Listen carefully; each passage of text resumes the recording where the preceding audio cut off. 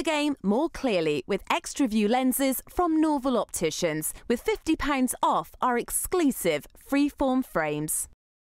Well, we're talking about another defeat, David, but there's a different feel about Gloucester's performance in this one.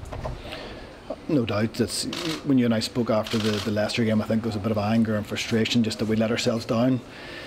Today it wasn't a case of letting ourselves down. I thought large parts of the game were very good. We played some great rugby, scored some great tries. A lot of the first half dominated field position, but that last 5 minutes just before half time cost us when we'd kick off, made a mistake, kick off, not a mistake, penalty, maul, and those are the small margins against the very good teams that there's not one or two key moments in the game, there's half a dozen, and you've got to win more than you lose. Started the second half very well to pull yourself right back into it, and a defensive lapse let them right in behind your defensive line. Number 8, Reader, just burst through first up tackle. And that's disappointing. One of the strengths of what we have is our first up defensive line. Our phase play defence, our multiple phase defence is usually very good.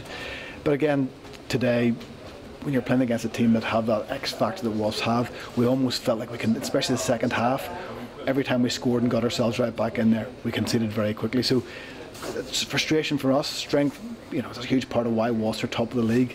But we'll sit down, review the game, find plenty of positives, but most important to get ourselves ready for Harlequins. Things to learn, new techniques, new tricks. Not probably politically right to ask you about opposition players, but maybe a line this time is going to be bringing outside centres into driving mauls at line-outs. Jimmy got with 2 tries of driving maul. Yeah, it's not often you come off number 13, 2 tries. Look, that's one of the areas that they got dominance from us. They were successful at maul times, so we've got to go away and look at that, how we combat that. We faced the same problem, or faced the same challenge 2 weeks ago with Leicester.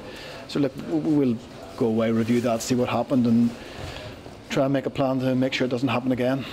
It is. The frustration is still there on your face. Just those tight margins, because, as you say, there were times in that game where Gloucester really stressed Wasps. The frustration and disappointment. I know how hard the players work. I know how hard the coaching staff work. Everybody is striving because we know where we want to get this team to, and we just feel we're so close to it on so many occasions. Again, this afternoon was another one of those where there was so much good in the game, but to beat the best teams, you've got to cut down those errors, and too many errors. One question to ask is the idea of replacements. We saw a flood of could you feel the game slipping away and decide, right, we're not going to follow the same track, let's get those replacements on the field? The game ebbs and flows. As that game, right from the very first moment, we were dominant, they were dominant, they got some created some try scoring opportunities. In that second half, when there was just one score, and it felt like a key part of the game, we just felt that the impact the players that we had coming off the bench could make a real positive impact, and they brought some energy. And as I said, we scored a couple of very, very good tries during that period of the game, and but again, as you said, a couple of lapses cost us dearly. Harlequins at home next week, back to the treadmill, but plenty to build on from this week.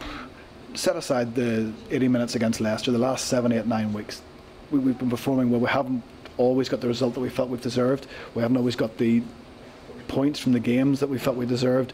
So we know that we're tracking reasonably well on how we're trying to play. We know what we'll have to do next week, and we know the threat that Harlequins will pose. But we're going into a run of 5 or 6 Premiership games in the European quarter-final, which is obviously going to have a huge impact on where we finish the season.